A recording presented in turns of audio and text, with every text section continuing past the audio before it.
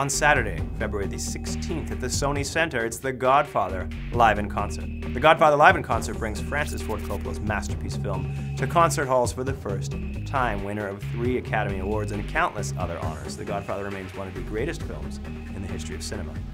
Nino Rota's iconic score, accompanied by the film's traditional Italian folk music and jazz, comes to life on stage, performed live by a symphony orchestra, while the film is simultaneously shown in high definition on the big screen.